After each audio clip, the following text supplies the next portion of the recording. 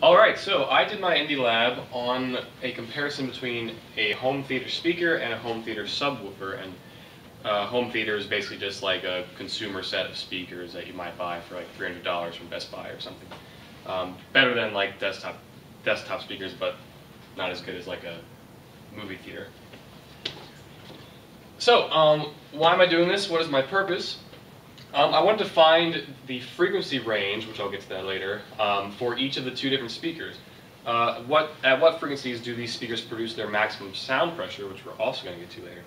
I wanted to discover the specific role of each speaker and how they work together to make a full sound. It might be kind of obvious, you know, you got the big subwoofer, the small speakers, but I wanted to kind of delve more into that and take some data and see why it's happening. So here's a few just definitions. Subwoofer, it's the biggest speaker. It's usually much larger than the other ones. It has a large cone, often around, and these are in inches because that's how these manufacturers do it. 8, 10. Yeah, I know. Sorry. That's how these manufacturers do it. No, I know it. I'm sorry. Center speakers, it's one of the, so the system I used had 5 main speakers separate from the subwoofer. It's a 5.1 system. I used the centermost speaker, which is just the one that goes in the center. Small, the one I used had a 3-inch cone. Sound pressure is the local pressure deviation from the ambient atmospheric pressure caused by a sound wave. So sound pressure is basically how you hear sound. It's changes in the pressure around you. It's how your ear picks up the sound. Optimal frequency range is something I kind of defined for my purposes. It's kind of going to be the range at which a speaker produces most of its sound pressure, and most, meaning more than like I think 20 or 30% is what I used.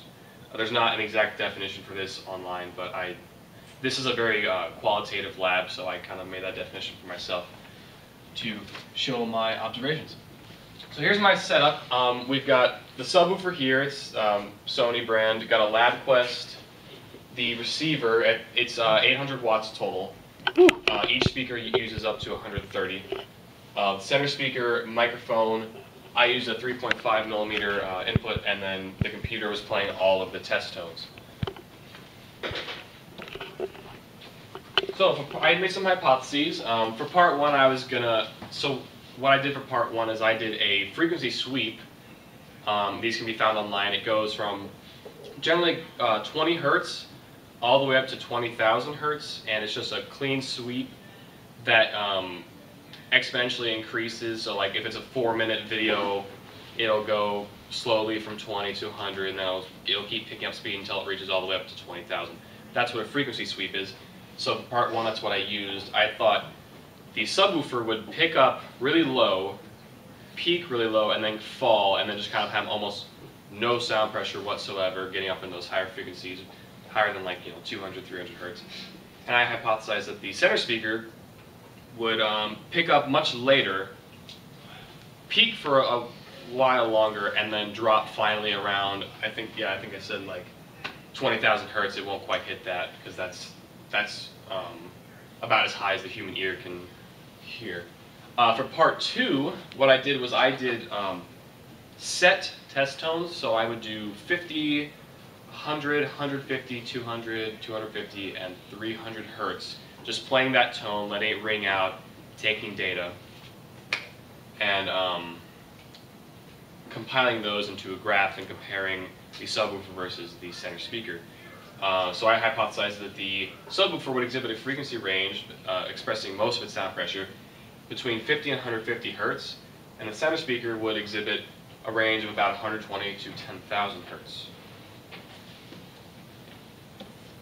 So, and by the way, I don't know if I mentioned this, I used the Logger Pro microphone, and these units are in sound pressure arbitrary. So these can't really be converted into anything because they're arbitrary. That's the unfortunate caveat of Vernier technology when it comes to that specific microphone, which was what I had available, so I had to make it work. And that's why this lab is very qualitative, because I can't really do much with these numbers except for compare them to other numbers. So here's the graph of part 1 of the subwoofer. This is the frequency sweep. Down here is the time. So around 10 seconds, it started picking up, and 10 seconds was, it was like 60 hertz. I'll show you that later. It was pretty low, and then it would pick up, peaked for a little while, and then dropped around 50 seconds. The center speaker was a much different story. It started picking up around, I don't know, that looks like about 30, and it peaked, dropped a little bit, peaked again, dropped, peaked, dropped, peaked, dropped, and then cut out completely at 18,000 hertz. It cut out at 18,000 hertz because YouTube cannot play any sounds higher than 18,000 hertz. I discovered that through some research. So, this is the graph for part 2. This is one where I did the constant test tone sounds for each speaker. And I compared the values, and kind of just what I expected. The subwoofer started really low, around, looks like 20, 30 hertz. Picked up, peaked right at 100 hertz, and then slowly dropped all the way down to almost nothing at 300 hertz. Kind of what I expected. The center speaker, though, picked up, kept picking up. You could hear sound from it from 20 hertz, but the sound pressure was very low, as you can see. It picked up, and it appears to be dropping, but from the previous graph, we see that that's not true at all. It goes for a long time. And keep in mind, this is a 20,000 hertz frequency sweep, all the way up to 18,000. So this speaker was producing sound all the way up to the cutoff of YouTube. So this is a little misleading because it doesn't actually drop, it actually keeps going for a long time. I think one way to rectify that in the future would be to take much more data points with much more test tones, having more time and resources. Okay, so what I find, sound pressure started to rapidly increase at 30 hertz. I kind of already explained this, stayed at a constant peak, and then dropped. And the way I found these exact frequencies was I actually went back to the video and I stopped it at specific times to find what that frequency was. It wasn't very difficult at all.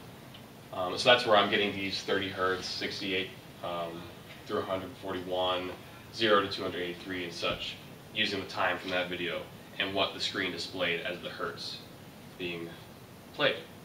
So I kind of already explained that one. Same with this one. The peaks were 230, 6,400, 10,000, 17,000. Those are, here, here, here, here. And it kind of went down and went back up from here. And so this is what I concluded from this graph would be this speaker's optimal frequency range, because this is a huge peak. It went down a little bit and then came up and huge peaked again and then kind of just fell down. So looking at that, not knowing a lot about sound at this time, I was like, well, if I just looked at this, I think that could be the optimal frequency range right there, and it seems pretty reasonable. It was 230 to 6,400 hertz.